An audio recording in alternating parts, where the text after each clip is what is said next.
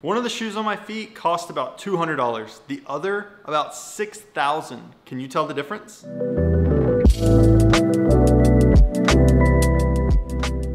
How's it going, YouTube? My name's Blake Yarbrough and welcome back. If you have been following me for the last few years, then you probably recognize what comes in these boxes, the Tom Sachs Mars Yard 2.0. If you're new to the channel or this is your first time checking out one of my videos, I do sneaker reviews here on YouTube, as well as like traveling vlogs and things like that to sneaker events. And today we're gonna be talking about the Tom Sachs Mars Yard. I've got a real pair as well as a fake pair here on the table. If you're not familiar, back in 2018, I purchased a pair from StockX and they ended up being fake. I didn't find that out until much later on. I made a few videos about that and they got over 500,000 views. And so if you haven't seen those videos, highly recommend you go check those out, get updated on kind of where we're at now. This is an update video. I'm gonna be showing you the differences between my authentic pair and a fake pair because I wasn't able to do that in the past. And then we'll discuss whether or not you should trust StockX in 2022 when purchasing sneakers. So let's go ahead. I'm gonna show you the differences. I'll tell you which one's real and which one's fake. And the last thing I wanted to mention, if you have been subscribed, then you know I like to do giveaways to show love to you guys watching my videos, showing love to me and my content. This shoe right here, the Nike Air Presto Hello Kitty, is this month's giveaway. All you have to do for my giveaways is subscribe here on my channel, follow me over on Instagram, and for this giveaway in particular, you'll also need to follow Secret Sauce, which is an awesome Discord that I've been working with lately. I really appreciate all that those guys have done for me. So make sure you show some love to Secret Sauce as well. So it's just subscribe to me here on YouTube, follow me over on Instagram, and follow Secret Sauce on Instagram for this giveaway in particular. Details are down in the description, but let's start with the packaging. So on this side right here, we've got the authentic box. Okay, so this is my authentic pair, and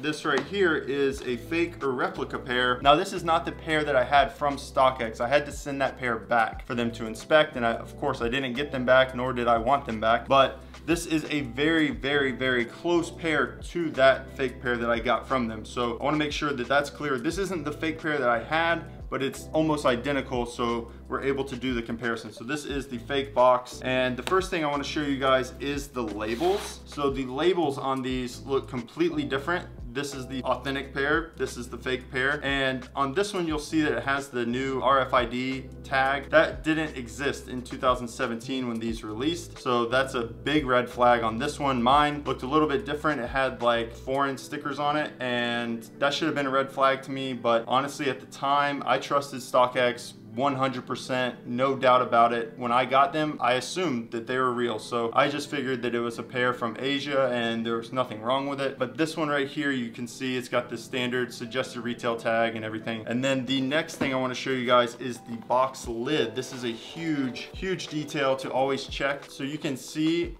the spacing, the size of the font, all of that looks completely different. On the fake box right here, it's much smaller, and overall the orientation of where everything's placed is different. That's a huge red flag. Every fake pair that I've seen looks like this, and every authentic pair I've seen looks like this. So there shouldn't be any difference in the box lids. And then the other thing I want to show you guys is maybe like on the back, you've got text all the way around the box, and overall it doesn't match. The last thing I want to show you guys is how the shoes sit inside the box. So inside the box on the fake pairs, there's not enough space for the shoes and the extra insoles. The contents of the box barely fit inside the box. That's a huge red flag. Nike would never make a box too small for the shoes. So that is a huge red flag. As you can see in this one, they just fit a lot more comfortably. There's some extra space here for the insoles. And so that is a big red flag. If you can tell or you see a pair in person and the shoes just barely squeeze in there, almost to the point that they rip the box, then that's a red flag that they might be fake. But let's go ahead, we'll take the shoes out. I'll start with the accessories. I think that might be interesting because the way I felt was when I got my fake pair, I said they have the accessories like the Nike Craft booklet. Okay, so fake, real. So when I got this, I was like, okay, it's got the extra insoles, it's got the booklet, they have to be real, right? Not necessarily, just because the fakes, they're able to replicate just about everything that exists. The big difference is, I'm sure you can see it on camera, this one has a glossy finish, This one's like a matte finish. The thickness of the pages, the fake booklet or zine is a lot thicker of pages. And the main thing I noticed when looking through it, I will say the size of them is identical. So if you hold them up, the size is identical. However, the order of the pages is not the same. So when you open the first page, you'll see the original. On the fake one, you'll see the original Tom Sachs Mars Yard from 2012. When you open this one to the first page, you see the actual like drawing and sketch that he made of that shoe. Then when we switch to the second page on the authentic one, okay, there they are. When you switch to the second page on this one, you've got the first page. So the pages are out of order. That's an easy way to tell whether it's real or fake, but honestly, this one's glossy, this one's matte. That's a big red flag to look for. And then the insoles. So you got extra cork insoles, and the reason why they send these is because cork material has antimicrobial properties. These are actually meant to be worn barefoot. So we'll compare two lefts. So as you can see, the biggest difference, a lot of the fakes, actually the font is like scrunched down to here. That's how my insoles were. I'll pop up a picture, I've got pictures. So mine were way off. The font was like scrunched down, everything was off. These are actually pretty similar. I will say the thickness and some of the spacing is a little bit different. Also like the crispness of the letters is a bit different. And then on the bottom, you can see this is the fake one, this is the real one. This one is a lot more black, and the texture of the foam, this one's a little bit more like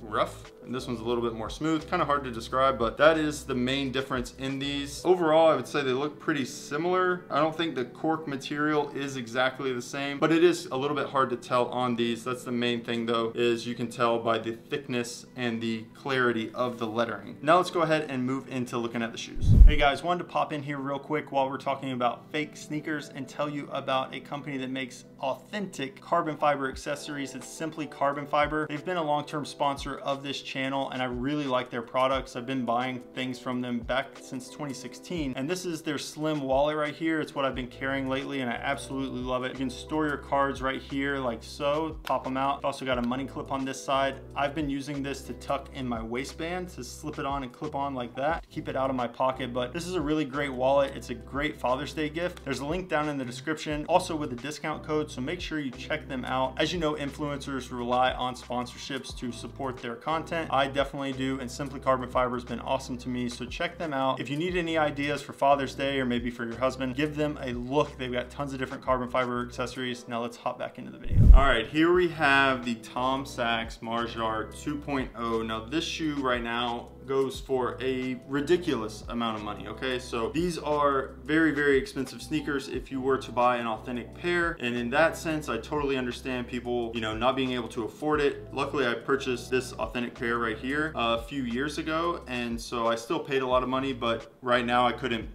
buy a pair. There's no way I could afford a pair right now. And so I totally understand from that perspective. You maybe like this shoe just as much as I do, and it just doesn't make sense to spend that much money. Totally understand. And so some people choose to buy replicas like this because they do look pretty similar, and I'll discuss that later in the video. I don't want to drag on too long, but this is my all-time grail sneaker. I fell in love with the original pair from 2012 and the story behind it, and so that's what I like about the sneaker. This is the 2.0 version. It's got updated materials and things to make the shoe better, and although I actually liked the original pair better, the way it looks, it's a little bit different. This is as close as I could get to getting that pair, okay? So that's my love and passion for this sneaker. I love the story. I'm a big fan of space and like space exploration and just like interesting facts about space. And so I really connect with this shoe for that reason. And I think Tom Sachs did an amazing job designing them. And so let's talk about the differences between these two pairs, because the pair that I had from StockX looked nearly identical to this. It's basically the same thing. And I thought they were real the whole time. That was really me putting my trust in StockX, not doing my own research to figure out, is this a real pair? I just assumed that they were real. And so I want to show you guys what to look for if you were going to buy a pair. When you hold them side by side, it is pretty obvious to see. If you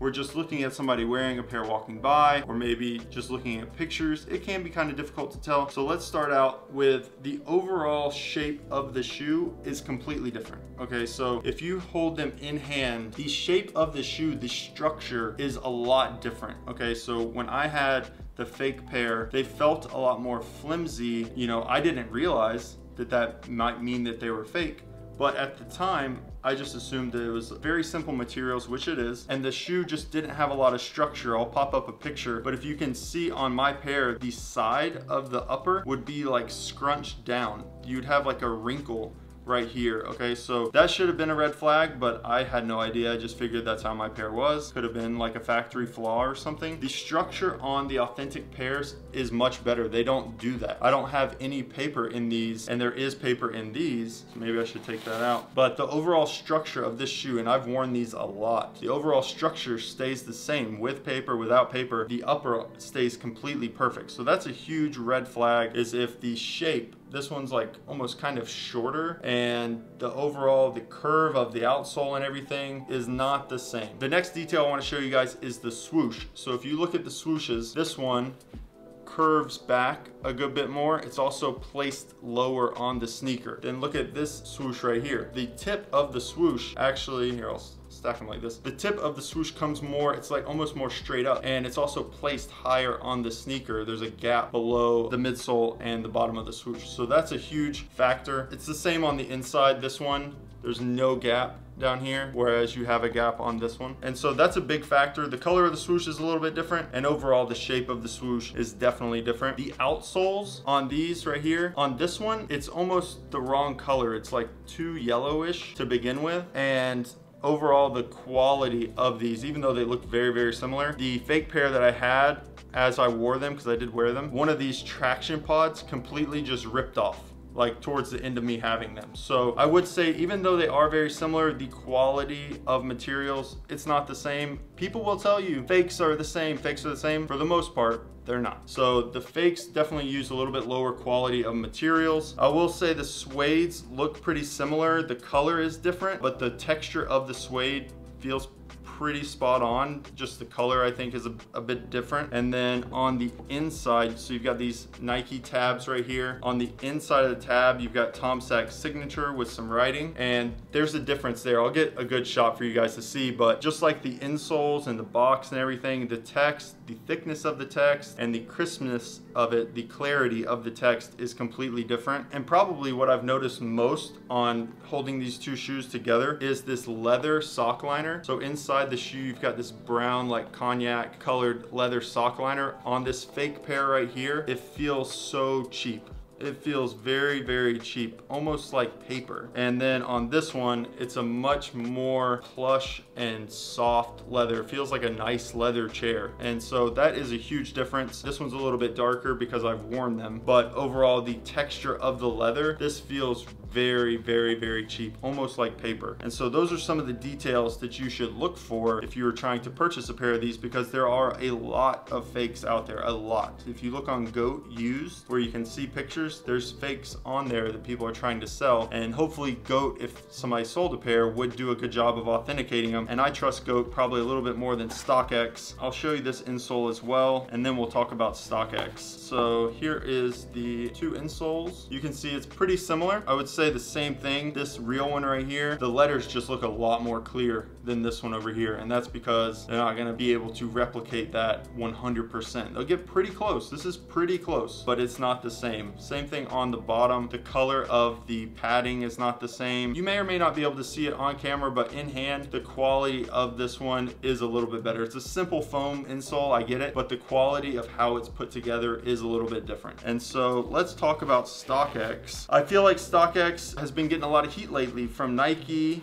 especially for apparently selling Nike employees fake shoes, or Nike purchase shoes. And so I think that's really interesting. I'm not sure what Nike's angle is on making those claims. I feel like it has something to do with like their whole NFT battle and dispute that they've got going on with StockX. But does StockX sell fake shoes? Well, clearly they have. They've made mistakes, and that's impossible, in my opinion, to avoid. It's impossible. I'm sure GOAT has had it happen. I'm sure other resale platforms have had it happen. It's nearly impossible. We're all humans. We make mistakes. I think the biggest takeaway from it is that if you are buying from a resale platform, if you're not buying directly from Nike or from a retail environment, you have to be aware that it is possible that it could happen to you. Now, does StockX sell a lot of fakes? I don't think they sell a lot of fakes. I think they probably have it happen, you know, every so often, probably in the low single-digit percentage, which still, you know, is unfortunate because I know that their customer service, while personally, I feel like it has gotten better, I still don't think it's as good as it could be or should be when people are spending hundreds and hundreds or thousands of dollars on one pair of sneakers. So that's my opinion on it. I think it's an okay platform to purchase from, but you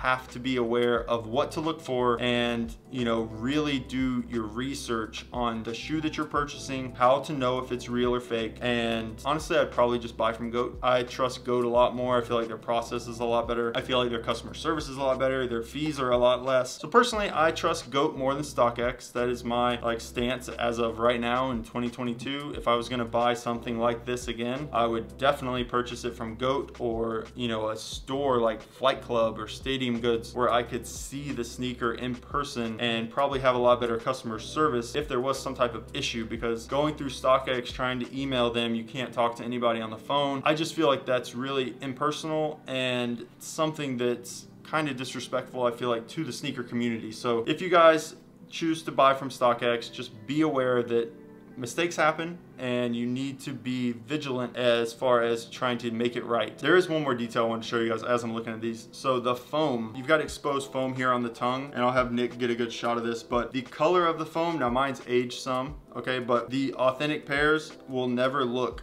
this white. The foam will never look this white, but it's got like holes cut out on the edges, and on this pair it's kind of got it on this side, but the sizing of it's terrible, and then on this one it's just flat. So it's the quality, it's the small details, guys. When it comes to replicas like this, it's the small details that make the difference on whether they're real or authentic, and overall the quality of the materials is not the same. Maybe on, you know, a fake pair of Jordan 1s, the quality's closer. On this pair in particular, the quality is definitely not the same. And so let's talk about that. You know, why would I spent $3,000 for this pair right here. Originally, I paid $1,650 in 2018. So the prices have only went up. Now a new pair of these is like $6,000 or $7,000, which in my opinion is ridiculous. I'm not saying that I'm not trying to justify the price of these by any means. It's absolutely ridiculous. But for me, this would be the same as maybe buying a Rolex, or, you know, buying a car, you know, an expensive car, like a dream car, a dream house, going on a dream vacation. Whatever you choose to spend your money on, you know, that's what this is to me. And so everybody's got their own thing. Maybe buying these shoes is absolutely ridiculous, but you'd buy a Louis Vuitton purse or a book bag, or maybe you just, you know, travel and spend $10,000 on a vacation. Whatever it is, everybody's got their own thing. Maybe you like to go fishing and you spend $5,000 on a fishing rod. It's really irrelevant how everybody else spends their money, because I work super hard to be able to afford things like this, and that's why I want to buy something authentic. I want to earn this. I want to own the real thing. I like to collect things. I've always enjoyed collecting things since I was younger, and I always wanted it to be authentic, whether it was something I saw in a movie, like a movie prop. You know, I wanted to get that same t-shirt that the actor might have had on. And so it's just things like that. I don't want like a replica of that t-shirt, while for some people they don't mind it, and that's fine. It's the difference of opinion, and I just wanted to let you guys know, try to help you guys understand where I'm coming from, why I would spend this much money on a sneaker. I do realize that it is ridiculous, but it's what I love, and I think you can't put a price on that. And so that's why this shoe right here is in my possession. I will wear them to death. And I think probably the thing I see most in the comments is, well, if you love them so much, why did you try to sell them? Well, things happen in life. This is a material possession, right? So if something comes up, let's say I need a procedure, or maybe, you know, somebody in my family needs money, or whatever it may be, whatever the case may be, something much larger than owning a sneaker, okay? So even though this is a grail,